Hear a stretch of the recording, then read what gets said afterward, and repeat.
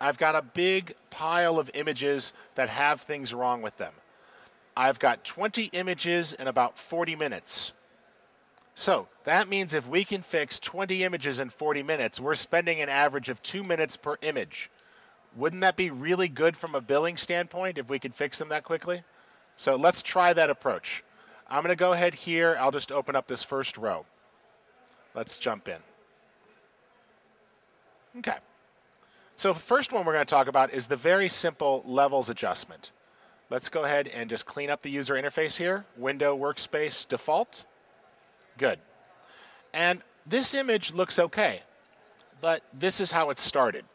All right? The levels adjustment is really the most universal adjustment that you can run. And sure, all of these adjustments can be accessed under the adjustments menu, but I want you to guide towards the layer, new adjustment layer, levels. And here we can make new adjustment layers. So the levels dialog box opens, and look at the histogram here. This is explaining what's going on in the image. Think of this as a distribution chart. Right now, the image looks really dark. That's because all of our white detail is right here. But if I pull the white slider over to where that mountain range starts to rise, you see how the white point is fixed? And then if we grab the middle slider, think of this as a teeter-totter.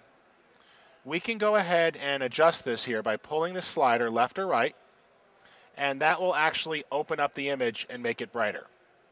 Okay? So we can go ahead and make that adjustment by sliding the slider left or right and open up the image. Now, while we're here, if you don't have a good white point, you can just take the eyedropper for white and click on something that's supposed to be white. And you'll notice that it actually fixed the white point as well. If it's too strong, you just go ahead and back that down a little bit by adjusting the output layer. And there you go, before to after. See, a nice quick fix that fixed the image.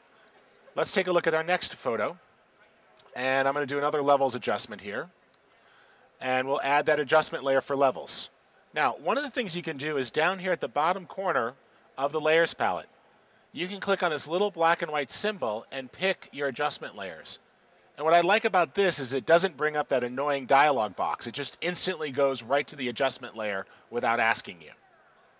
So, same sort of thing here. We can go ahead and open up the middle, and that kind of works. We pull it this way, but it's not quite right.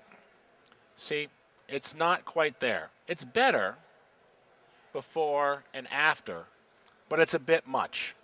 So what I want you to do is look at the individual channels for red, green, and blue. And you see how all of these channels are very bottom heavy over here? So we'll do this on a per channel basis. I pull this white point in and the black point in to the edges of the mountain range. You see where they start to rise there? That's where you pull them. And then just move this middle slider to balance it out. Go to the next channel, green. Pull this in, and then move the middle slider to balance it out. And then go to the blue channel. Pull it in to the edge of the range, and move the middle slider to balance it out. And what we just did there is we fixed the color problem. And now we can just grab the middle slider and open up the image a little bit more. Notice how we can see things, but it's washed out. So if I pull the black slider in, that'll put a little bit of contrast back in.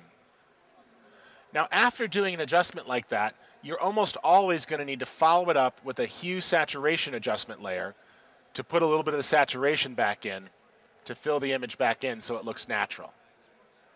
So this is where we started. This is where we ended up. It's not a great picture, but if it was a special moment and one you were trying to capture, you can use that to bring it back. My point here is often if you have a really dark image and you lighten it, You're going to need to put a little bit of saturation back in as a 1-2 punch to fill it back in so it looks good. All right? Let's go ahead and close that and go on to our next image here. And this is curves. Curves are more precise than levels, but not as easy. You will either love curves or hate curves. I'm going to show you one way to make curves easier, though. So first off, work with curves as an adjustment layer. And a lot of people don't know where to add control points. You say, you know, I want to enhance this image. Well, what they don't realize is if you command-click here, look, it added a control point right there for me. On a PC user, that's a control click. So I clicked on the body of the bird, and I'll click on this highlight. And see what I just did there? I added 2 control points. So let's go ahead and make the shadow, the areas here of the body of the bird a little brighter. And let's pull this one down and make the highlights a little darker. See? So you can use that to quickly access control points. And everywhere you command click in the image will add a control point. So that makes it a little bit easier to enhance your images if you need to.